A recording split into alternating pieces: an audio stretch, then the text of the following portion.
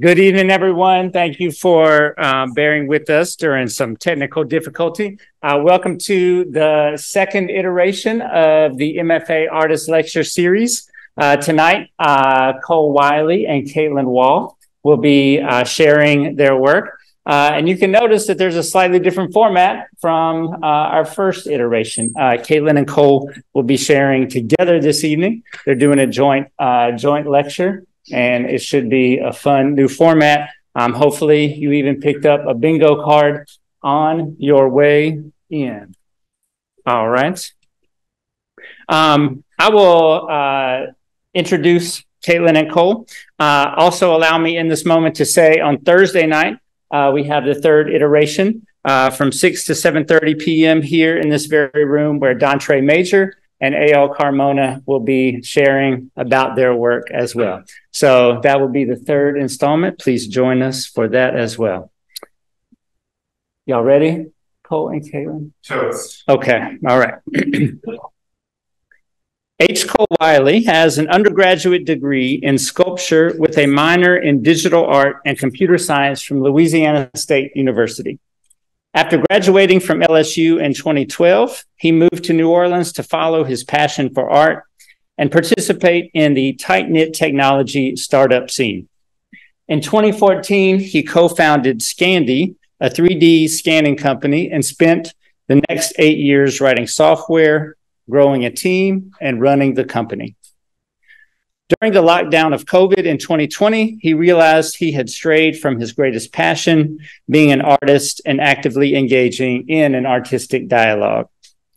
He applied to the Tulane MFA program to resuscitate his dormant practice and evolve his work from the conceptually limited art created during his undergraduate years.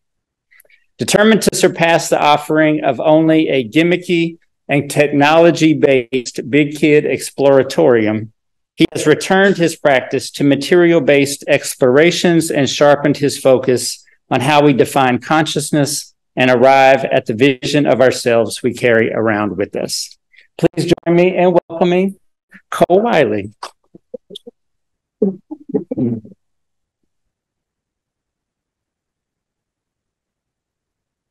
Caitlin Ezell Waugh is a sculptor, preserver, and historical restoration artist. She explores decay, vulnerability, growth, and time through the treatment of glass, found objects, light, and plant material. Caitlin received her Bachelor of Arts from Hampshire College with an intersectional focus on sculpture and literary journalism. Caitlin moved her life and her glass studio, Parif, to New Orleans 15 years ago. As curator and a primary resident artist, Caitlin co-created and co-operated the art space Potence Collective from 2017 to 2020. The pandemic gave Caitlin an opportunity to step away from running the gallery and from her client waitlist. She realized it had been too long since she failed at making something, which meant that she wasn't taking enough risks. Caitlin is currently a Mellon Community Engaged Research Fellow and a Taylor Center for Innovative Design Scholarship recipient. Caitlin is enjoying Tulane as a rigorous residency and an opportunity to more fully integrate her studio practice with her social justice commitments. Her dream job is to be a sculptural journalist, and she is diligently working to define what that might be. Join me in welcoming Caitlin Waugh.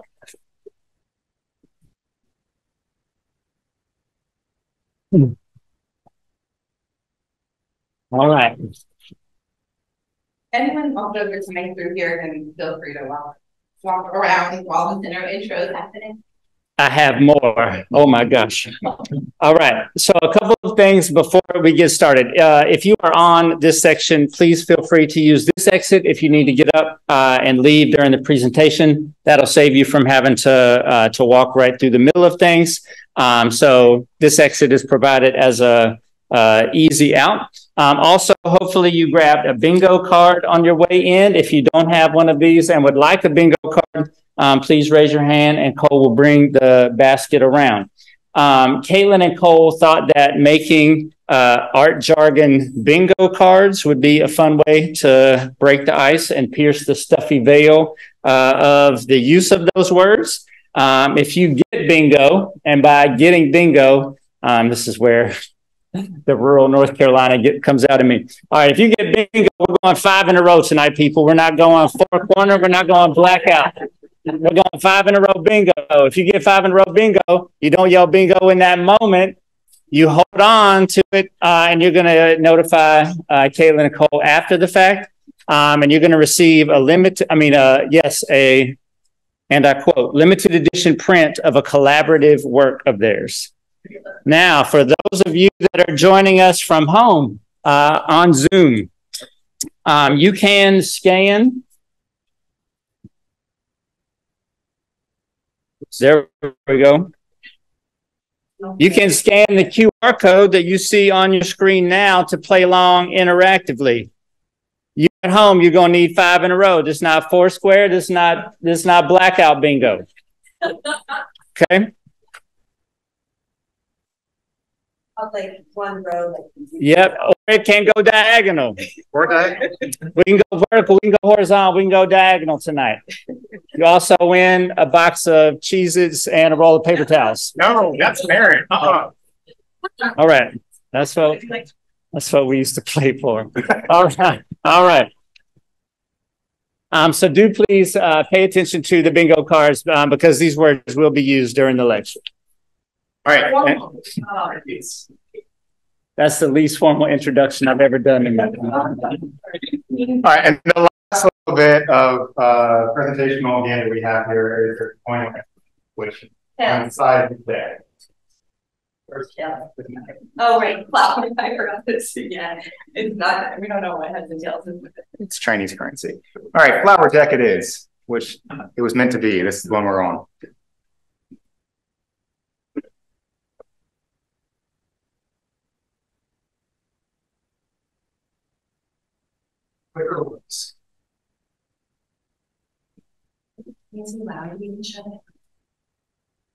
Thank you, Erin. We wanted a casual intro. We're just trying to have a good time here. And thank you for really throughout the whole process helping us write this thing one assignment at a time. It came together nicely. And thanks to everyone who is here and on Zoom.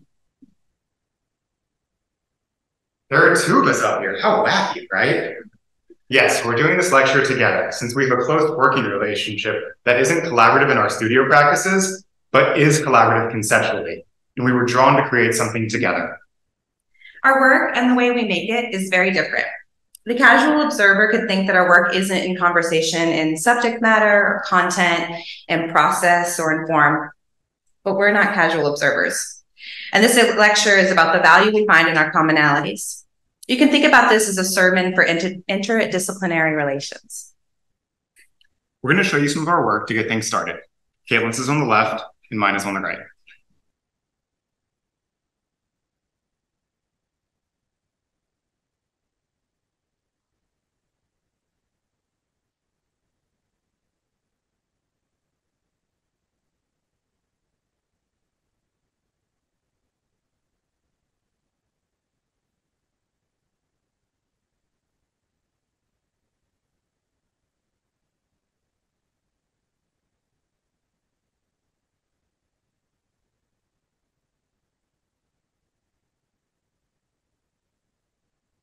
So we're calling ourselves intellectual collaborators. Caitlin, do you want to provide a little color on what intellectual collaborators means? Intellectual collaboration is the co-authorship of ideas. For us, those conversations help us dissolve our thought silos and release the illusion that our ideas are our own. I decided to come back to school because I wanted to reinfuse my studio practice with rigorous scholarship. And I benefit from idea collaboration with all of my cohort members, as well as many, many people in my life.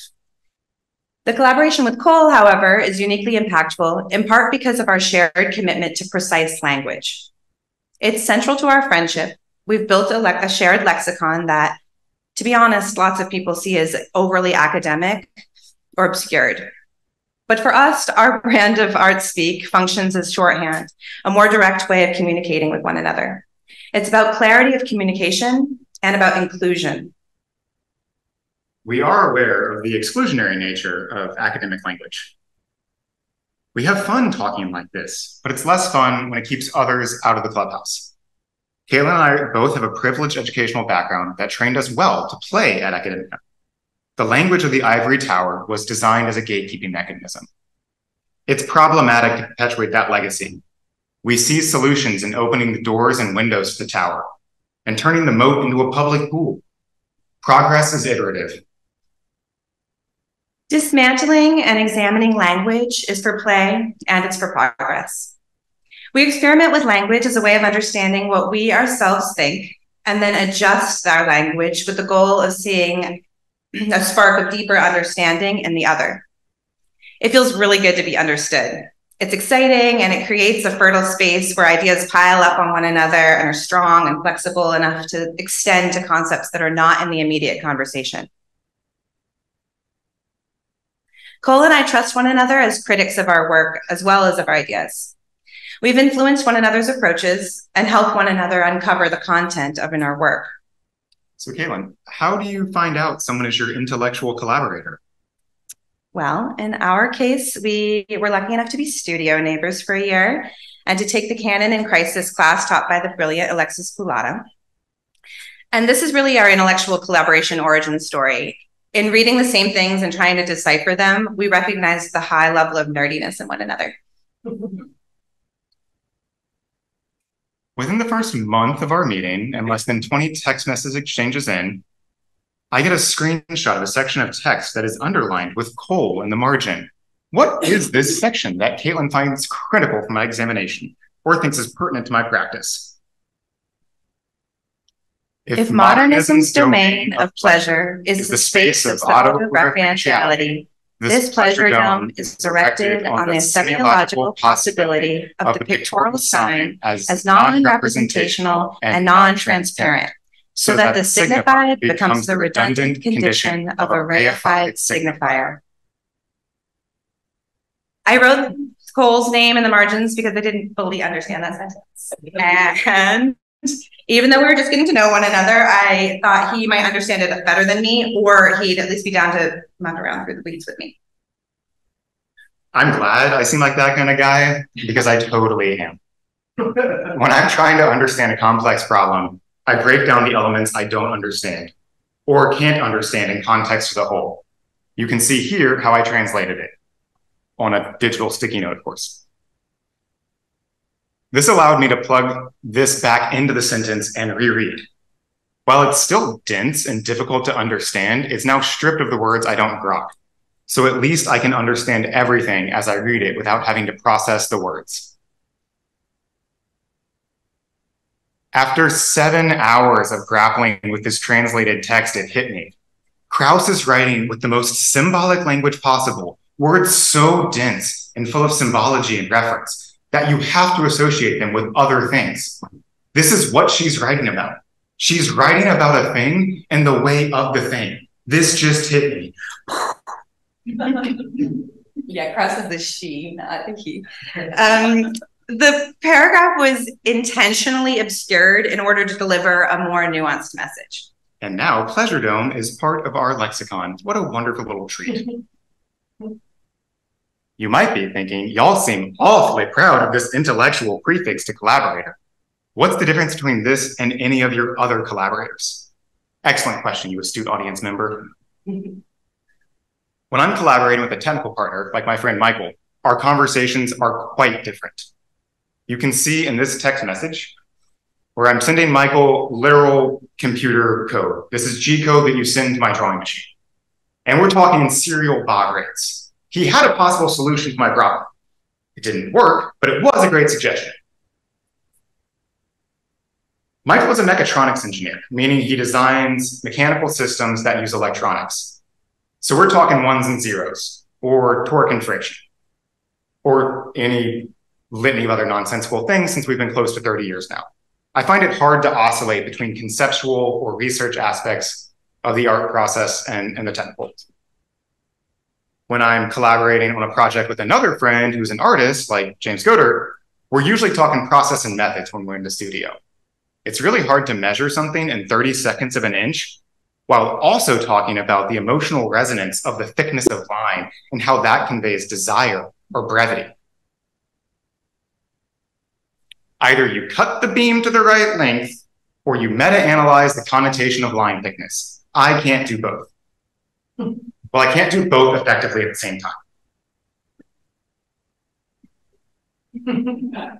The other day, I was loading a kiln and somebody came up behind me and I thought it was Max, my casting partner. And when I turned around and saw it wasn't him, I had to like laugh and apologize because I just said, I like talked to the person in this like shared language. It's like garble that didn't mean anything. And and thinking about language, it made me think about how Max and I have logged enough hours to get ourselves in and out of sticky situations that have helped us develop a very silly form of code. Here are some images of me casting and kiln forming with the help of my friends. The hot shop has its own language. There's lots of vocabulary that doesn't make sense if you don't know. And hot glass is a team sport or a very fun cult. We're always open to new members. Classes registration's open right now, actually. I pull a lot of cane to make my weavings. Here's Sammy and pulling cane. I don't pull cane alone. And making cane isn't a fast process. We've noticed that the mood that we're in and the conversations we're having while we work affect the glass harvest. As always, the glass doesn't lie. It records every little conscious and unconscious gesture. I've been reading a lot about Japanese basket makers. Most of the process is in growing and harvesting and culling the bamboo to prepare it for the sculpting, which comparatively is a very short part of the process.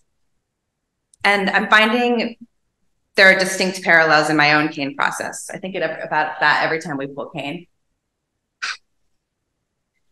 Both in the studio and out in the field, my chosen collaborators are people with whom I have effective physical chemistry. For instance, my friend and colleague Adam Torek is my very favorite person to carry obscenely heavy, fragile objects with. I really appreciate that we only have to say a few words to be on the same page. We build and signify trust among our collaborators through word choice. In all of these cases, we use language as a tool to make art. It's part of our process. And since art jargon is part of our process and the fodder for a lot of our jokes, we're going to walk you through a few of the words that we've been using most. We don't want our jargon to be exclusionary. We want to spread it far and wide. You don't need an MFA to play along. Beauty is one of the words on your bingo card. Cole will start our explaining off with a quick rant. Cheers. Oh boy. Beauty is a word I try to avoid.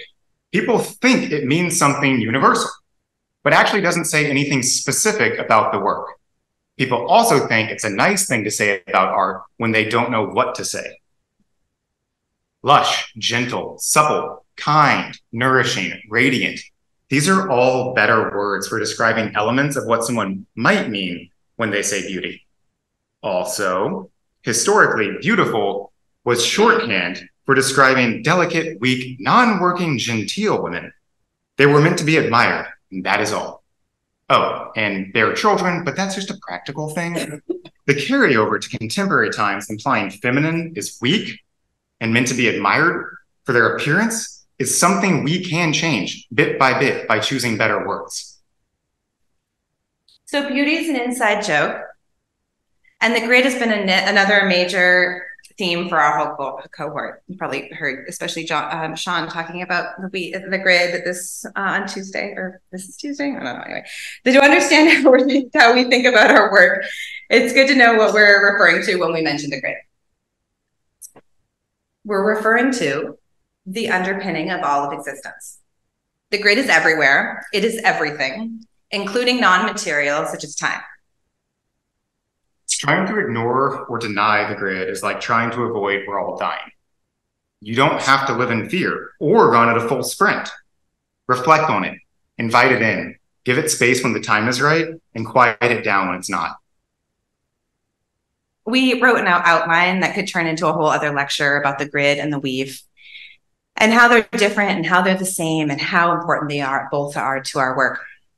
But we don't have time for that now, so we're just going to give you some quotes to set the stage. Rosalind Krauss wrote many things about the grid, and this is one of them. The absolute stasis of the grid, its lack of hierarchy, of center, of inflection, emphasizes not only its anti-referential character, but, more importantly, its hostility to narrative. This structure, impervious to both time and to incident, will not permit the projection of language into the domain of the visual, and the result is silence.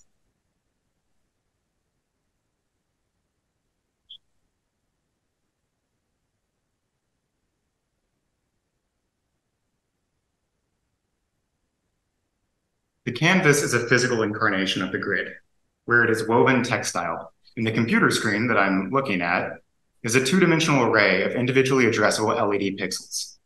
So if you want to describe both of these things that are clearly related, you need an abstraction like the grid. They are both used to paint pictures upon and communicate, so we use the grid as a structure to present these ideas on top of. But when you get down to the physical level, we call them something different, a display and a canvas. And here's another quote about the grid from the contemporary quantum physicist Carlo Rovelli. Physical space is the fabric resulting from the ceaseless swarming of this web of relations. The lines themselves are nowhere. They are not in a place, but rather create places through their interactions.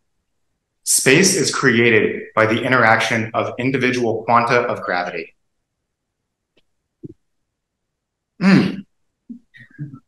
An expert who studies the material makeup of existence, asserting that the universe is in fact discrete and finite, is pointing to the importance of emergent properties. The major theme I've been studying is consciousness. And as an intelligent species, we've been studying human consciousness for as long as we've been studying the physical world, and if not longer. If the quanta's weave provides the fabric for space-time, then the neurological corollary is that the neurons provide the grid that our consciousness uses as scaffolding. The weave implies dynamism and fluidity, while the grid implies static and is purely a concept upon which we make marks. Let's assume everyone who makes art of any kind makes it as an attempt to communicate. They might be communicating only with themselves, or they might be trying to convey an emotion or an idea to another person, group, or to the whole world.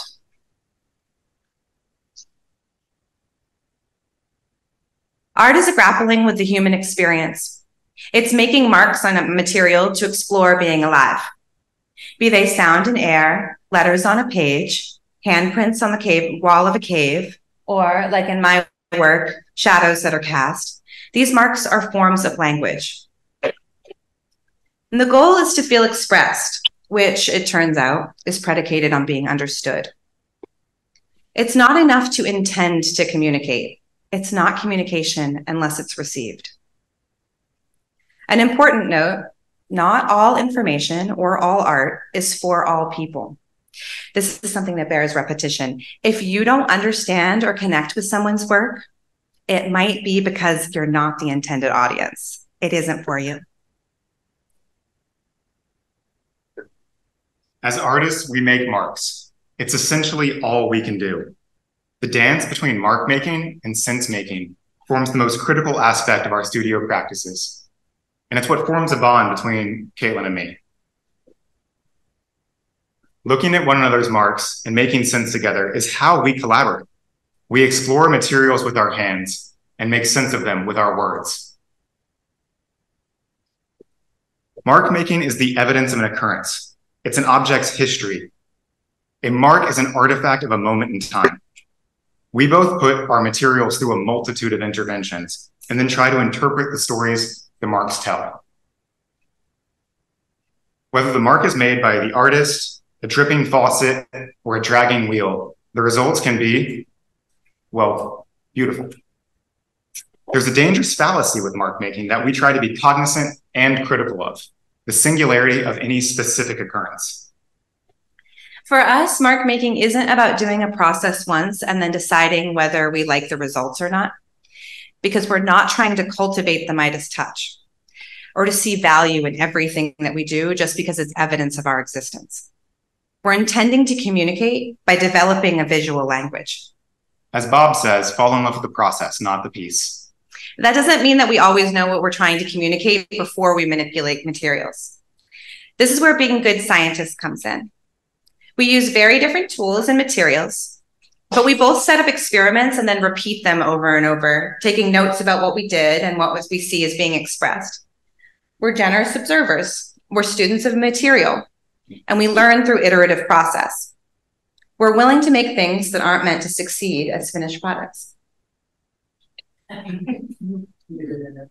Even though we've been professional artists for quite some time, it wasn't until grad school that we learned and started to use the distinction between subject matter and content. Subject matter is visibly identifiable, the object seen in the work. And content is the meaning and the intent that is implicit and explicit in the work. The difference isn't just semantics. It changed how we choose subject matter and then freight it to convey our content. We've both identified that for us, less overt, more sparse, intentional subject matter allows for the content to come through more clearly. We're increasingly drawn to blur and obscure the subject matter through leaving voids or overfilling it. Perhaps this is what the chosen content demands, and perhaps it's a response to the times that we're making it.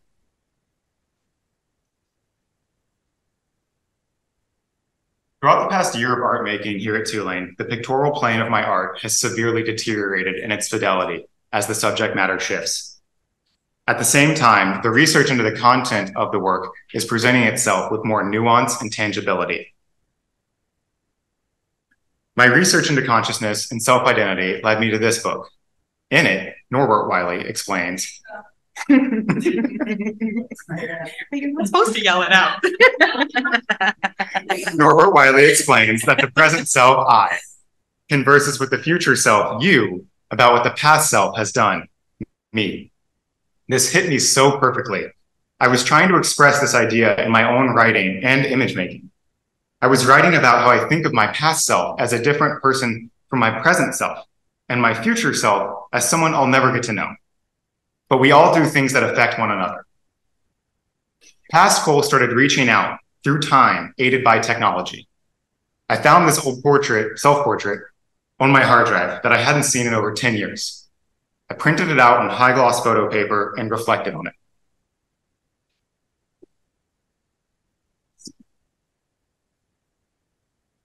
I was allowing my content to lead my creative practice. The research was guiding my hand and mind in subtle, subconscious ways.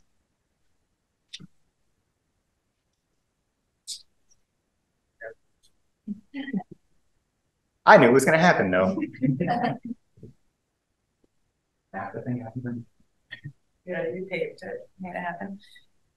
I began having conversations with this past self through light and lens.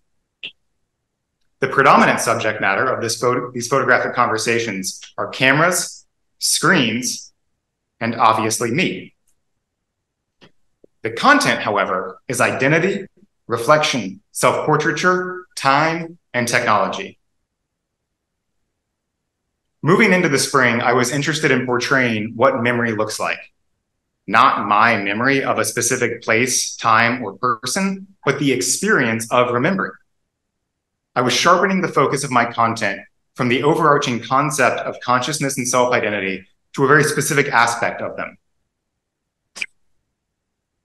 As the content became more specific, the subject matter became less representational and more ambiguous. Until eventually, the subject matter was simply movement, line, and saturation. Blas referred to these as future nostalgia.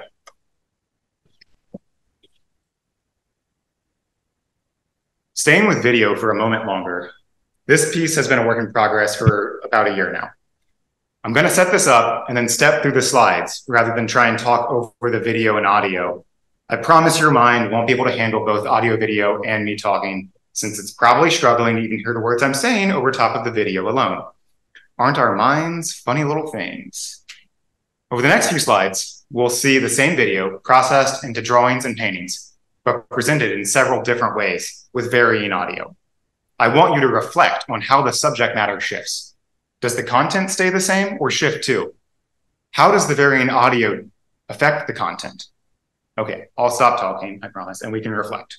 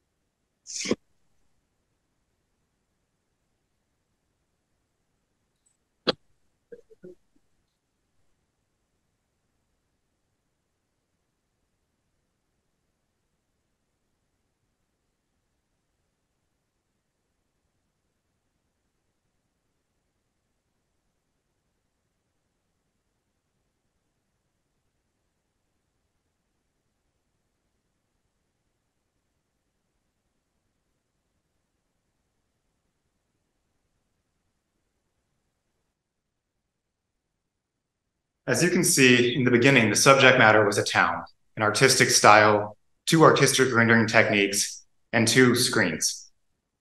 Progressing from there, we see the subject matter of the 2 screens becoming more of 1 screen, just altering its relationship with the room and space. The screens digitally become 1, and a relationship starts to emerge about when each rendering technique overtakes the other. The audio has emerged as a more dominant subject, really setting the pacing for our mind to process the information, and literally driving the relationship between the rendering styles. And finally, the screens have been born physically into 1 shared canvas, and the materials of the work start to become a subject unto themselves. The movement of the plastic sheet plays a key role with shifting the alignment between the frames. As the subject matter shifts, the content too changes. From the specific idea of an individual walking, driving, or flying around a specific place, and broadens to the more general concept or feeling of trying to remember a place or a time. The subtle shifts in the audio and presentation give room for our mind to broaden and connect in new ways. I found myself needing the work to move from digital to physical. The digital nature of the photographs and projections were definitely conveying an important aspect about memory, identity, and how we navigate group consciousness in our present times. But I still felt it was missing a part of the story. When I think about the evolution of myself, the passage of time, the uncontrollable effects of others upon me, I don't feel that in a projection. I don't feel that on a screen. Where's the tragedy?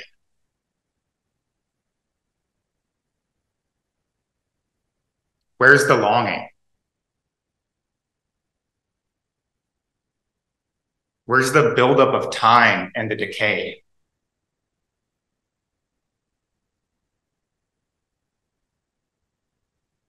In writing for Aaron's seminar class, we were asked to describe the content of a recent work. Here's what I had to say about this painting. What happened to this picture? Who attempted to save it? And why do I need to inspect the carcass? The river valley must be important to the person who traveled there.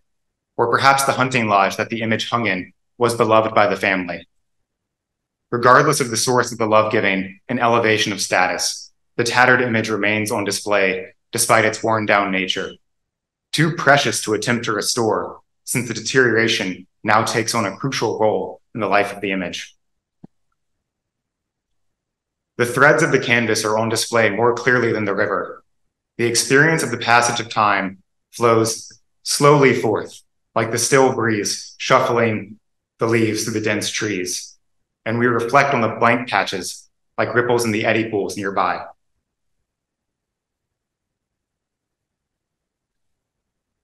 During my last thesis committee review, I was heavily challenged on why I was working from these particular images. Is there something about this tree you want to investigate? Great question. It was easy to answer, but hard to figure out why. The easy answer was no.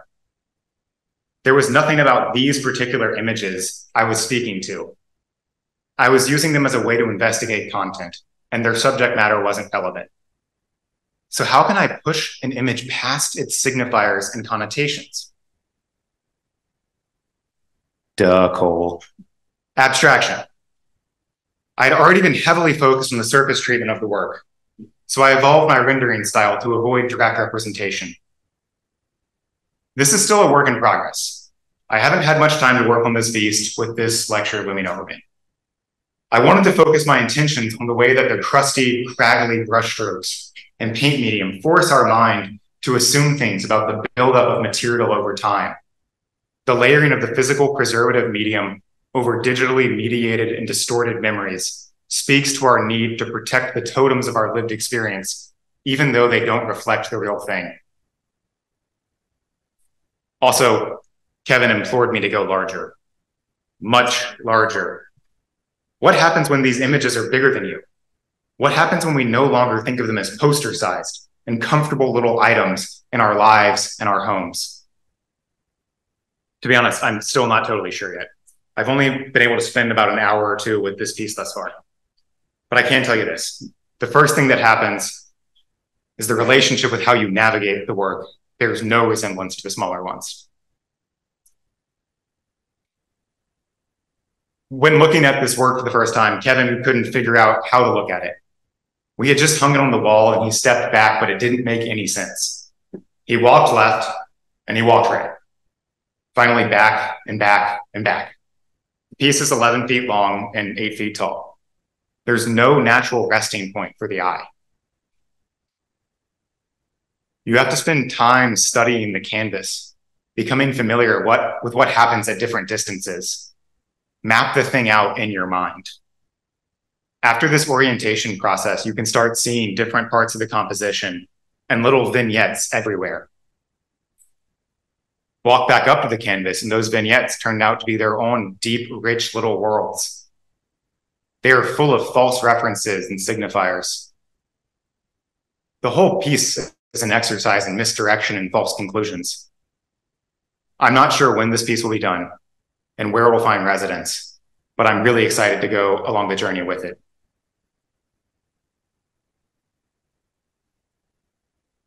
Okay, I've waxed poetic about my guttural lusting for painting long enough. Now allow me to pull back to some objective standpoint. I don't think painting is the answer for communication. Digitally certain isn't either. There is no one answer. You have to make sense of the message you are trying to convey, align the medium, the marks upon that material, and repeat.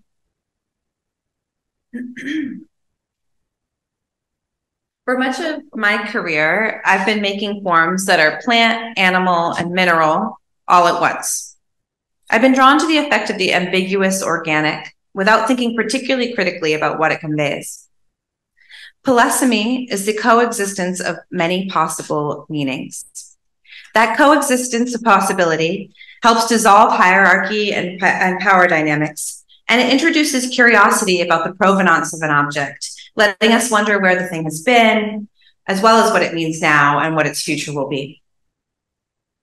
This is a form that birthed itself from a wood mold that I carved last fall. And these are little ambiguous organic objects that I made flame working in Murano this summer. The pictures were taken on Chorcello. Plants have been a long-standing subject matter in my work, with the content being the relationship between people and plants as allies for human autonomy. Remember that, and we'll get back to it later. Vessels are the most visible subject matter in the work I'm currently creating. Vessels are containers for objects, and historically they've been used to symbolize women and the womb. Vessels are of the home, common, ceremonial, coveted, compelling, discarded, multifunctional, mysterious, powerful, resistant, fragile. By blending the forms of several historically ubiquitous domestic objects, I'm attempting to explain what we identify as vessel. A generous understanding of what a vessel is could lead to a less confined definition of woman. I'm particularly interested in blurring the binary of full versus empty. I've been doing a deep dive on how formal characteristics indicate whether a container has undergone. So the mark making clues about whether the form is primed or filled, empty, expectant, or spent. Some vessels shift form depending on what they contain. And for others, it's the contents form that shifts in order to be held. The polysemy comes back up here. I'm fascinated by static forms whose meanings oscillate, making them difficult to define. This evokes time, the present, because you know the object hasn't always been like that, and you presume it won't always be, so you just take it for what it is right now. I've been making a lot of work that's actually ephemeral. Radically fragile is what Blas calls it. And I'm also intrigued by objects that are not particularly fragile, but are conceptually or are energetically ephemeral. In contrast to Cole's work, I often rely on specific symbols, in this case, vessel forms, to convey content based on my research. Since very few of you will be reading my thesis statement, my full written thesis, so you're plenty welcome to, I'm going to run you all through the vessels that I use the most and the content that I'm relying on them to contain. It's a yes and list. It's not everything, and it's more than I usually share. So these are pithoi. They were used in ancient Greece to store wine, oil, grain, and dead bodies. It was a pithos, not a box, that was given to Pandora and Hesiod's original telling. And actually, there were a lot of things that were different about that story in 700 BC. I've written about it extensively if you want to read my independent study from last semester. When I make a pithos, I'm referring to the first woman, to all women, and to the hope that Pandora trapped inside it. The vase shape was used in ancient Greece as a canvas onto which instructions for how to be a respectable woman were painted. In the past year, I've written several articles about pithoi and the other classical vessels that were co-opted by the Catholic Church as a means of biopower. The vase shape has been used as a signifier throughout Chinese history to refer to women, a reduction of the whole body to just the womb. If you control the objects in the home, you control women because they're also vessels and domestic objects. And if you control people's homes and how they behave inside them, you hold immense power. We've come a long way, and also we really haven't. Okay, so it's hyper nuanced and invisible, but for me, there's a content difference between a pithos and an amphora. Pithos is larger and has an autonomous foot to stand on. And then the amphora, which were ancient disposable vessels, they were meant for shipping lots of smaller quantities. So when I make amphora, I'm thinking about disposability, cosmetics, multiples. That's that which is transitory, like uteruses, unfertilized eggs, breath. The internet knows that I'm really into brooms right now. Sorry, there aren't citations. They're just like screenshots, that I have in a whole little collection that just says brooms. I didn't mean to start making glass brooms. The idea came to me and I became obsessive about solving it from a technical perspective before I knew how they fit into the larger theme of my body, that body of my work. My work is heavily influenced by the rich tradition of Japanese weaving and broom making. Brooms are for cleansing. They relate to the earth and to magic. They're about process and preparation and witches. Brooms remind us that everyday tasks are ceremonial, that the sacred and the mundane are one and the same.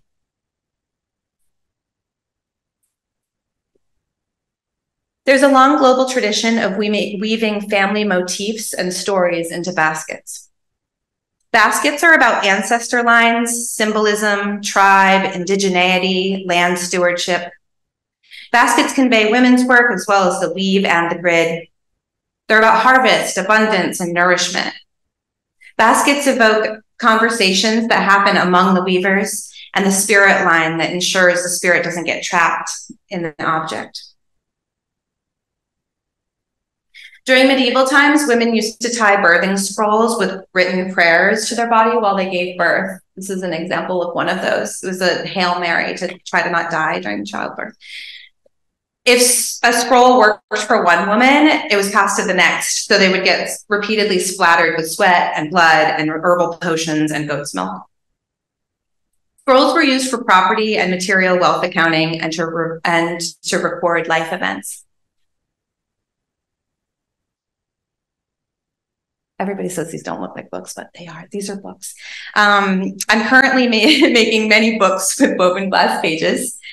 And the books are bringing history, civilization, the church, allopathic medicine, and knowledge into the conversation. The stewardship of information, the preservation of and gatekeeping of history happens in so many physical and non-physical ways. As you've seen, many of these hybrid forms are made of woven glass, which underscores their connection to women's work, domesticity, and tradition, as well as to the fragility and the preciousness of the object's role in stewarding information. In addition to weaving, there's a lot of binding in my work. Binding is a repeated emotional gesture that I make to express the feeling of feeling constricted in a situation or a relationship. When I notice that I'm binding material often, it helps me identify how I'm feeling. The binding carries more accessible content as well, such as medical intervention, the bound feet of women, constriction before release, and expansion. And binding and weaving are both visible subjects that I've repeatedly created, and so much so that the repetition and centrality of these two processes, or formal devices, has allowed them to become subject matter. I've surprised myself by making a large body of work out of clear glass. I wasn't planning to make so much clear glass. And this has led, this like reduction of color has led to my color and the found materials that I choose to becoming sort of like direct subject matter as well, loaded with meaning. So this brings us to an example of something that Cole and I talk about in our free time. Can a formal device be subject matter if it doesn't carry content? And this is where my friends Stephanie and Kim, who I might be on Zoom, would yell, grad school, and make us all drink.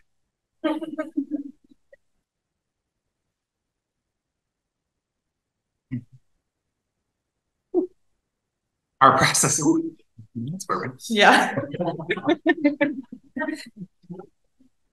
Our processes are incredibly important to us, which we've made clear by fetishizing mark making. Recently in a studio visit, my thesis chair, Kevin Jones, said, "Oh, you're a process artist." Well, yeah, of course. Oh. Just as we both frequently veil our content, we've also both hide our process in our work. We want the viewer to guess at what happened to the material and to infer stories about the interventions that it underwent. The mystery of how a thing is made and the tension of not being able to figure it out is part of our content. It's also helped us extend the time viewers stay with the work. We've talked a lot about other parts of our process, but not how we physically make the work. For instance, I'm constantly asked how I weave glass. It's fucking magic. Magic. And they only give us an hour. So on to the next section. That's it. No process. Sorry. If you're familiar with us as people, then you have noticed there's a big gaping hole of content that we haven't addressed yet. No, not process. Something else. We're calling these the third rails of our work, and we each have one. We're calling it the third rail because it is so powerful and full of high voltage that when it shocks the victim, it holds them there and usually kills them and everything else that it touches. It's also the beating heart of the system. It's the driving mechanism, the power that moves the train. When we mention these topics by name, we find the conversations get derailed. People already have such strong opinions about these topics that once they're mentioned, all other subject matter and content is obliterated. It's very difficult to observe the nuances that we're trying to bring to the conversation once these third rails have been introduced. Nevertheless, these topics are key to understanding our worldviews, and this is our moment on the soapbox. So, okay, who's going first? I know, let's do the one that's all over the headlines right now. Okay, so we flipped a coin at the beginning of this presentation as the last of the presentational gambits. So that assigned an order. I randomly made slides and renamed them, and so we don't know whose third rail is coming up next. Except we do, because they just scroll down. No, we're gonna find out. Oh.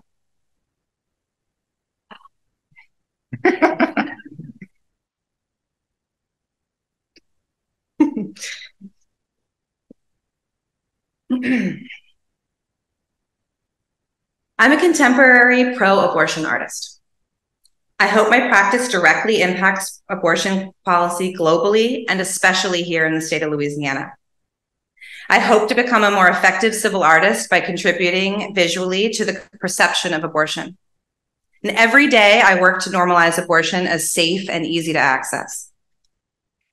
Please take a moment to close your eyes and picture what you see in your mind when you think of abortion. At the end, I want you to write on your bingo cards in the back of them and give them to me about this. So specifically, I want to know what your visual associations to abortion are.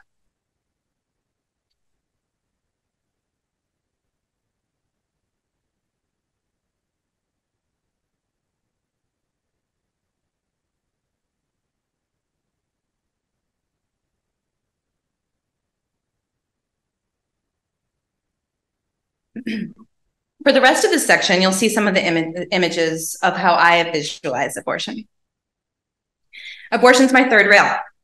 While I want the word to be normalized, as we've discussed, I'm increasingly interested in how to get at the content through quiet signifiers, to use shrouding as a tool towards clarity. And when I make art about abortion, I'm experimenting with a softer, more nuanced tone. When I speak and write about abortion, precise language is critical. In the reproductive justice community, we're hyper aware of word choice. Many of the words are an attempt to recontextualize, broaden, and neutralize the third rail. Sometimes the live current is useful for shock value. And the word abortion can also be used as a filter to help protect us from having certain unproductive conversations. Some words intentionally obfuscate, and others are meant to offer clarity. These are some more words that I use to talk about abortion. Plants have been a central theme in my art throughout my life. And for more than a decade, I've been incorporating abortifacients into my sculptures. Abortifacients are plants that are used to induce miscarriage. I've been working with abortifacients and reproductive justice initiatives for many years, and now I'm endeavoring to deepen my historical and contemporary knowledge of their use as a core aspect of my graduate research. As Aaron mentioned earlier, concurrent with my graduate program, I'm a community engaged research fellow with the Mellon program here at Tulane. The Mellon Fellowship has offered me an opportunity to expand my engagement with others who are fighting for reproductive justice. As fellows, we reach out to people whose work we want to support, and then if they're interested, we co-build a project. So I reached out to Dana Horner, who founded Holistic Abortions, and whose work I've really admired for a long time. And Dana said yes, so I get to work with Dana. And if you're a pro-abortion, you should follow Holistic Abortions because it's good content. Dana is a reproductive health educator, an herbalist, a researcher, and an abortion doula who provides direct care for people who are seeking support. Dana lives in a state where it's legal to help people in this way. My collaboration with Dana helps me combine my love of craftsmanship and collaboration with my dedication to environmental and reproductive justice, which are inextricably linked. It is also serving as an experimental modality for blending academic research, studio arts practice, and grassroots responses to the social challenge of living in a state with no legal access to abortion. Dana helped co-found the Red Door Collective and continues to work with a collective of herbalists and researchers on several projects. They conducted a research project that focuses on community-led abortion provision in the United States and in Canada. And for this project, they gathered data from community providers about herbal abortions. And they published a paper about successfully induced miscarriages using herbs. This body of research did not exist before them in the published peer-reviewed academic sphere. And the use of abortifacients has yet to be taken seriously by most medical professionals. While we want to protect the herbs and ancestral practices, we also want to protect and bolster reproductive autonomy. Dana and her co-authors have been sharing their data and dispelling myths at reproductive health and justice conferences. And they're trying to disseminate their research beyond academia. So part of my collaboration with them is to translate the data from this research into sculptures. I'm still in the process of doing this, so you'll have to come to my thesis show and probably subsequent shows for the big reveal. So this is how I'm currently attempting to do this. These are two people's herbal formulas. I'm showing you two so you can see how different they are. There's no formulation, there's no recipe for an herbal abortion.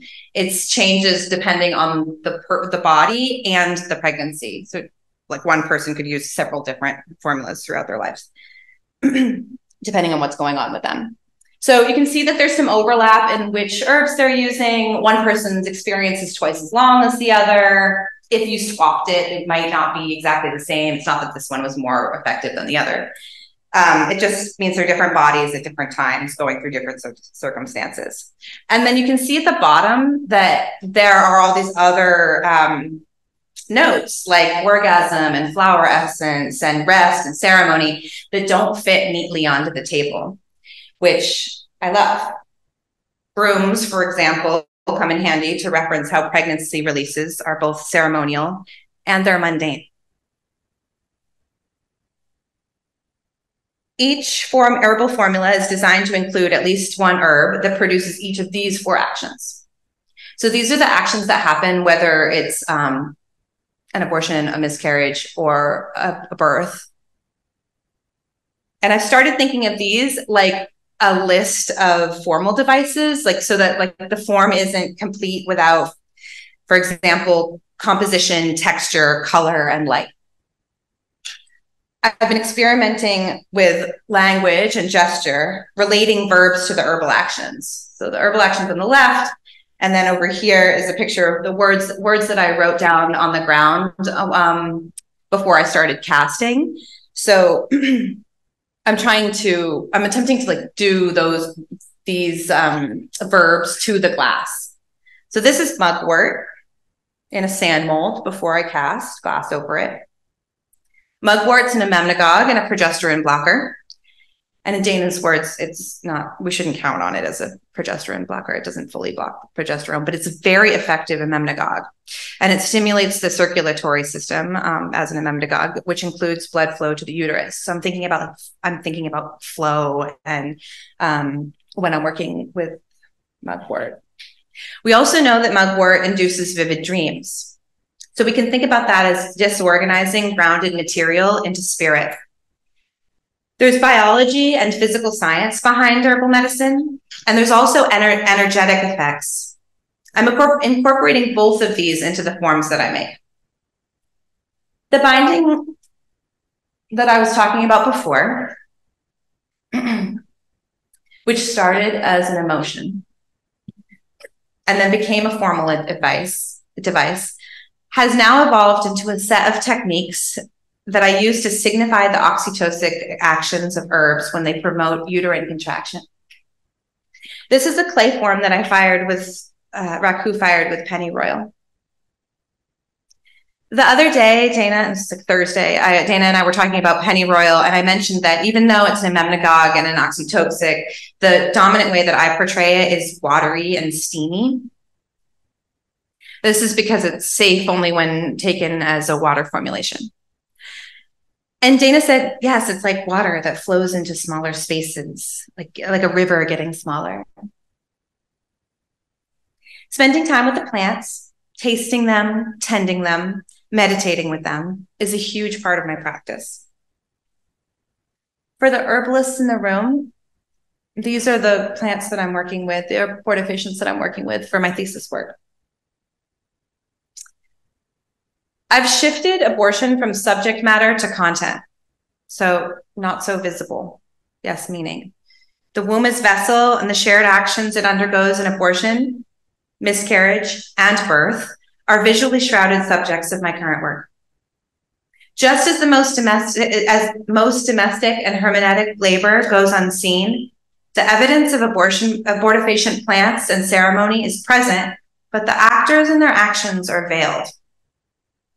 It's clear that the material has undergone intervention, but the process or history is unclear. This visual polysemy is a form of protection. It's often safer when we can't tell whether the vessel is full or empty, or if it's ever contained something. The result is shadow work, evidence of the unseen. Right now, I'm explaining the inner workings of my process because this is a lecture, and the thinking and writing and talking is an important part of my process. When I sculpt about abortion, I turn it into form and movement. It's a different language or code to talk about the thing so that we can access different emotional responses to the content than we might otherwise be able. And what appears in the gallery will be the mark makings of scholarship and of collective care.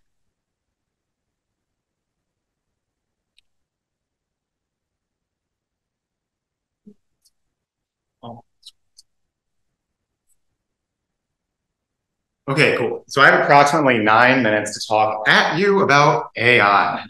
I know this is the thing that you've been secretly or not secretly been wanting the whole time. You've been thinking, you use computers, you must be into AI. Tell me. The world is flooded with conversations about AI right now. Is it good? Is it evil? Is it going to take my job? Will my kids be safe? I thought Dali died. Why is he painting all these deep fakes? Can you fix my computer? That one's not related to AI, but I do get it all the time. So the reason I don't talk about AI in relation to my art anymore is for many reasons. A big starting point is because I'm not using AI as subject or content. We'll circle back to that. I use AI all the time, and you do too. The pictures you take every day on your phone are AI enhanced. You have not been directly taking pictures with a CMOS sensor on your cell phone for many years now. There's more computer vision and AI happening than anything else at this point. We stopped packing more pixels into the phones when we realized software could make things look way better for less money. And you don't have to be a good photographer. The AIs are trained to auto-enhance your photos based on what they know we as people think are good photos. The autocomplete and grammar correction in your email, that's AI.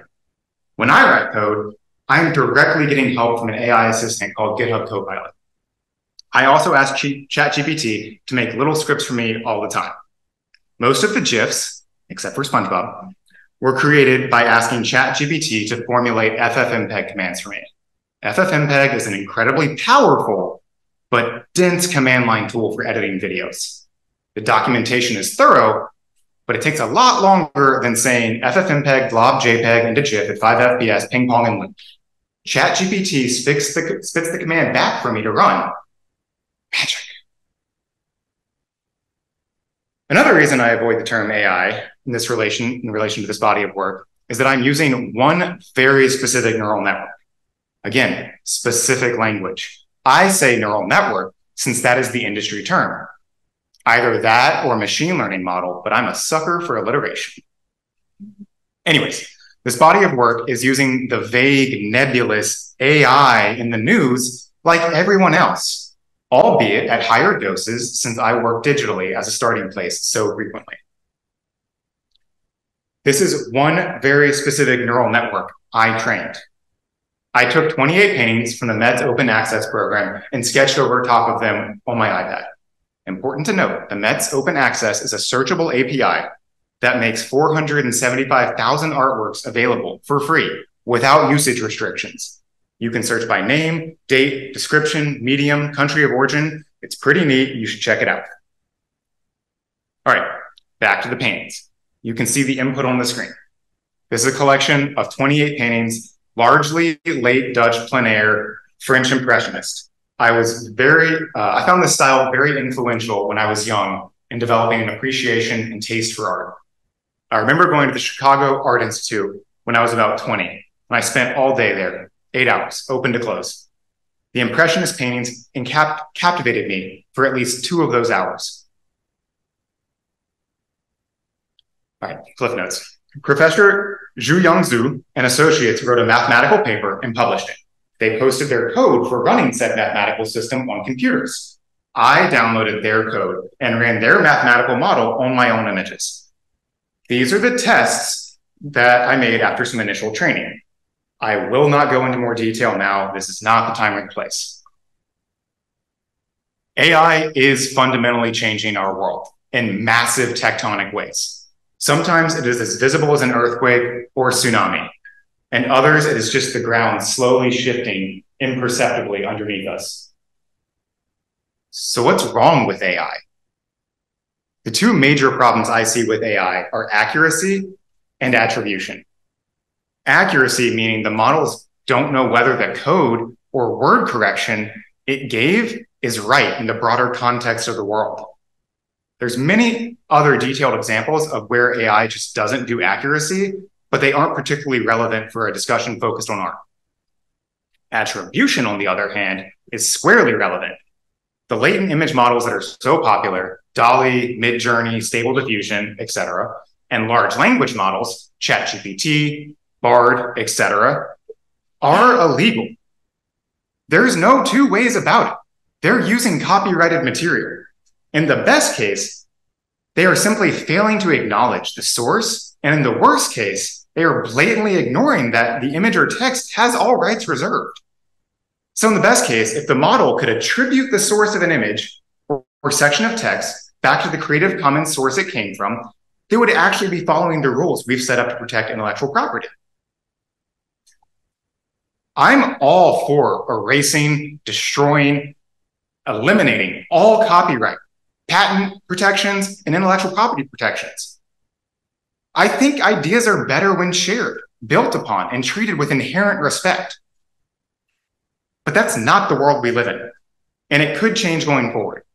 But it's not the way the world was 5, 10, or 30 years ago when people started putting ideas onto the internet and said copyright. They didn't make the choice in the context of an all-consuming data mining AI world. So how does this get resolved? I don't know. It's not the thing I'm making art about, nor do I care to. I'm trying to make a future self. If I can train an AI to take pictures like me and draw like me and be influenced by the same art as me and constantly be in conversation with me, I can make a future version of myself that is different than the one I will become. Conversations outside of yourself, with yourself. Is that possible? I don't know. But in terms of making art that is examining consciousness and what it means, I literally can't think of a better way to examine my own consciousness than try to distill a part of it into something else and see how each one of us changes. Here are some early examples of me collaborating with different AIs to make art. These were made with Stable Diffusion version 1.4. These were made with Stable Diffusion and then processed by my own drawing prediction model. I then hooked up these drawing predictions to a drawing machine. I'm attempting to give my art-making AI consciousness the ability to make art in the same way I do, digitally and physically. Over the next 5, 10, 30 years, I'll keep enhancing my art-making AI consciousness by enabling it to understand language, images, and express itself directly, however it wants to. But having these discussions now and forcing them to be the content of my work, that makes me a sci-fi writer, not a visual artist. I'm robbing the work that I'm currently making of its voice and nuance by attempting to inject it full of intentionality that doesn't show up in the work. This is my favorite litmus test as an artist. You have intentions, yes, and thoughts and curiosities and influences, but try to separate yourself from the special relationship that you have with yourself and be honest. Is it in the work? For me, my art-making AI consciousness, it's not in the work. Not yet. That is the work of a lifetime.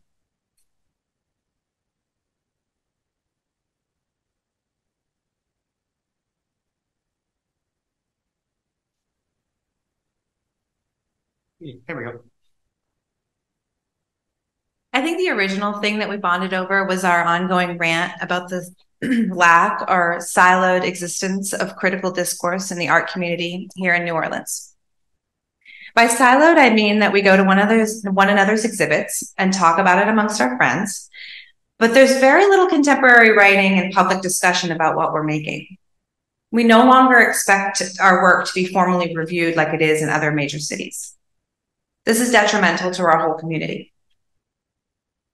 Making sense of the work we see and sharing our observations has made a huge impact on how we engage with our own work. Talking and writing about art in an inclusive way is important. We regularly return to the idea how we can, after grad school, create a space for art discourse in New Orleans.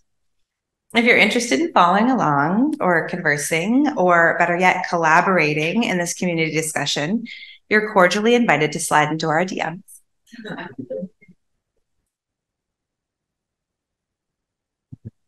We were awfully revealing with you tonight.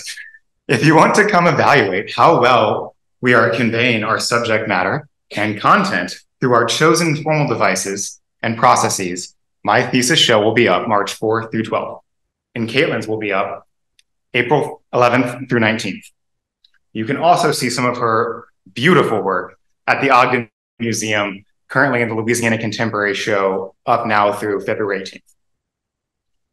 Anything you want to share about abortion visuals will help inform a project that Dana and I are currently working on. So please put, if you have notes, them into this basket here, or you can email or text or, again, the DMs. Oh yeah, we stole those. A lot of those pencils are from the office closet. So can you give them back to us, please? We took a lot of them. So pencils back in the basket, please. And we hope that you all won at your bingo cards. I think that's possible that you all won. So tag us in a post or send one of us an email with a picture of your winning bingo card. And we'll coordinate sending you a limited edition print of a collaborative work. Thank you.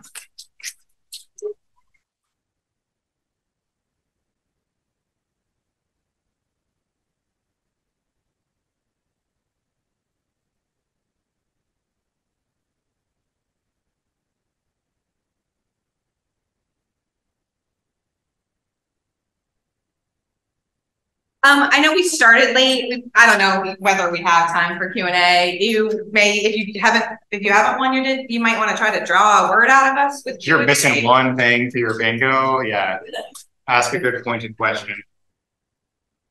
But if you need to leave, we're late. Yeah. Do shut it down. We have like 15 minutes allocated for Q&A, so. Thank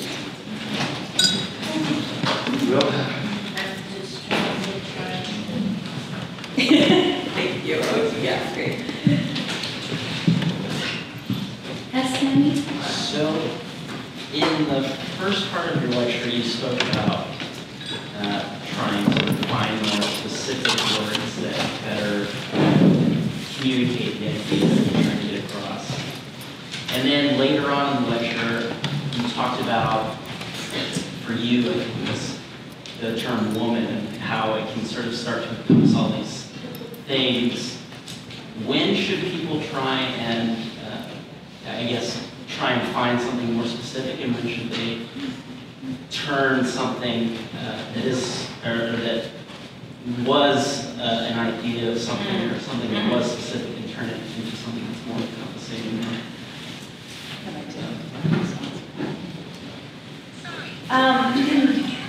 Well, as one example, I've been using the word ambiguous a lot. And then, I don't know, probably 3 weeks ago, I was like, this isn't doing it anymore. Like, I can't like milk this word any like longer. It's just like, it's done, I've done it. It's like, it's not containing everything that I mean. And I decided to like overstretched it. And so then I had a lot of conversations about that, and I couldn't come up with anything really much better. And then when writing this, I discovered polysemy, which I'm like, nobody uses that. I can do whatever I want with polysemy. And just like, make it up because nobody knows. Although I didn't make it up, I gave you the real definition. So I would say that a word as a vessel kind of shows itself, like how static, how flexible it is, and that changes for us all, right? Like there's like in society, like sometimes you just get to an impasse, you're like, ugh, I can't do anything else, and so we just are trying to read that together, trying to see whether you can, because some words some people are like, no, I don't want to change that, and I'm like, but we're gonna, and there's a fight, you know, there's a discourse about that, but I don't know if you have anything else to add.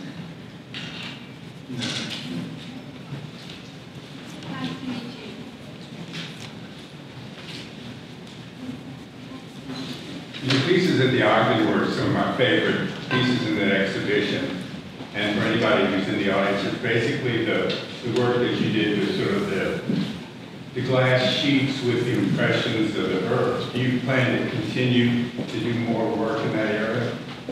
Yes, thank you. I appreciate that. We really wanted this all back. There is a slide with them. Yeah, so that's a process that this is a triptych of rue, the plant is rue in this case. And I'm really loving this process because turning glass, like making it so that you can't tell whether it's glass and whether it's fabric or like the tearing, it's got a lot of possibility. So yes, I have been making more and I will continue. This is a process that I'm teaching in my class how to make as well right now. I make frit and then make molds and now I'm doing them. Tell me how I do it.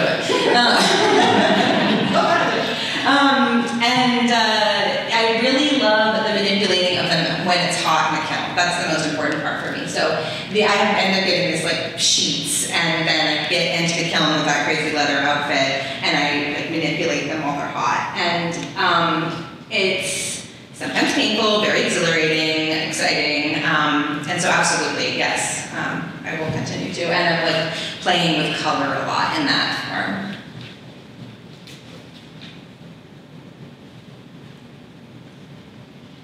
Thank you both for your presentation.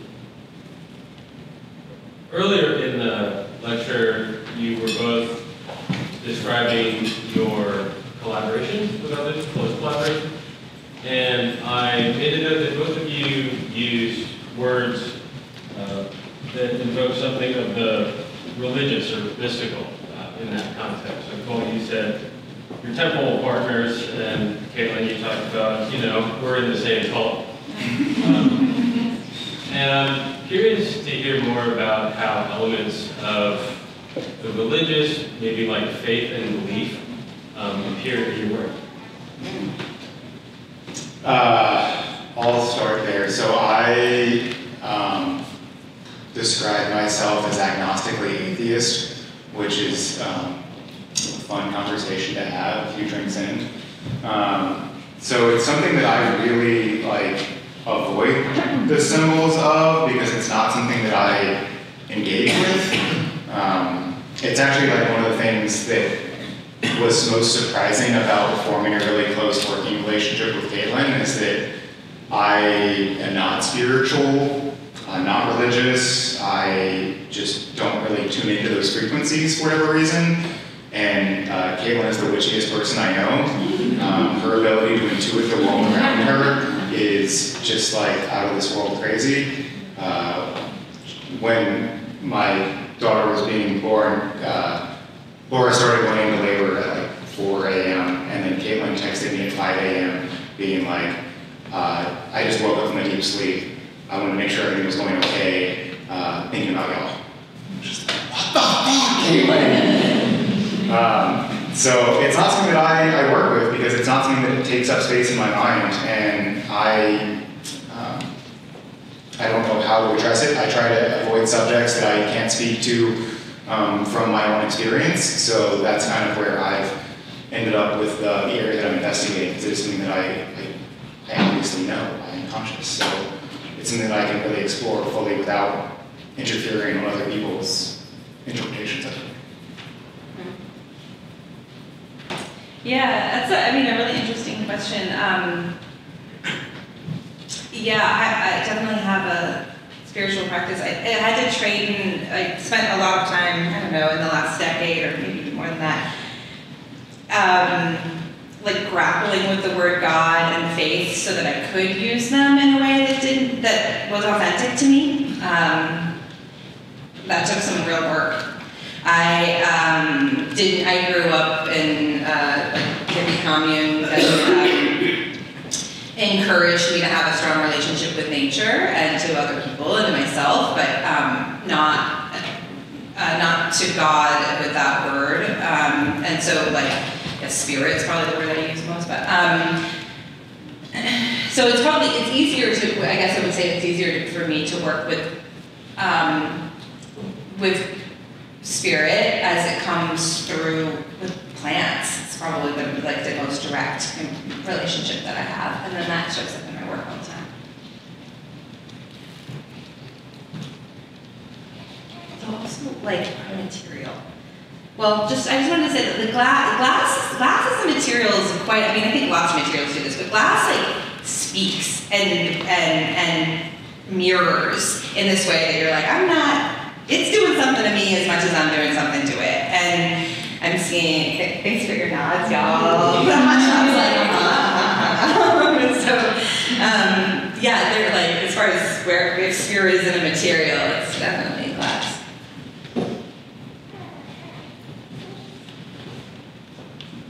So, a material question. As craftspeople and laymen originally who have then come to this institution and have moved or transformed from one material to another, how do you see your practices continuing to evolve once you leave this institution? Great question. So that was one of the biggest things that I wanted to get out of coming to grad school, was to restart my practice and figure out what it looked like. How do I set this up to maintain it for the rest of my life? And I've been really excited, especially over the past 3 months. I've started kind of finding new ways of making work that I know will feed me for a long time to dance back to and do great. The methods are going to be different when I'm not in an institution with this kind of resource, but the rendering styles and techniques of creating these collages and these murals and growing them into larger and larger things is something that I'm super excited to do. And understanding the different ways that I can go about making my work at larger and smaller scales is something that I had really no conceptualization before. So I've made drawings that are this size that I cherish as much as the large scale painting that I'm working on. So finding that new way of making has been something that I absolutely was seeking, and didn't really start clicking that it was there until just a couple months ago. You didn't fully successfully quit your day job yet either. So. Oh no, I'm still working. You can't quit a company you start, turns out. I haven't run 220 in my home studio. I don't know if you want to help me with that, Krista, but I guess I need bigger kilns in my home studio now because I just can't see, I don't know what I'm gonna do. And now I'm at the furnace, so I guess maybe I teach, I don't know. So the access to hot glass is I'm like, well shit, I'm spoiled now. Hi, you're junkie. I'm a junkie, I'm in the cult. But lots of people have studios, and I'm friends with a lot of them. So I don't know what that will look like exactly, but there's a lot of options. And I was a full-time artist before, and I still will be. Although I don't know if I'm going to make stuff for Christmas sales in the same way that I did before. I will this Christmas sale though. Yeah. That's not what this stuff. December 8 and 9 holiday art market in the studio. It's right there in this gallery, and you can definitely go buy some shit. Anyone want to send us out on a question? We're going to wrap it up and be good. Going once. I'll ask something. You both had a lot of, I guess what I'll call translations. There's a lot of themes, vessel, womanhood, history, identity, time, technology. And there's translations, it seems like, through all that. And it's always asymmetrical, plan, class. And I wonder, how much of that has to do with the material? How much of that, of the affect that's produced is actually emergent, and how much is it is intentional or planned, would you say? I moved into materials that allow it to be more fluid and emergent. It's something that I found was really lacking in my digital process. This is something that comes up a lot in discussions with artists, is working intuitively, feeling the materials and the spirit move you in a certain way. And I find my digital process doesn't allow a ton of space for that for me, because it's also a place that I work. So I'm used to sitting down at a computer and getting through, which is why I was really focusing on finding ways to bring the computer into the studio with me in new ways, so that I can be giving it paint and collaborating in new ways with the code that I'm writing. So the medium is the message, and finding out ways to change my practice to be still digital but incorporate materiality and new ways it's freeing me from the repetitiveness of sitting at my desk at my computer.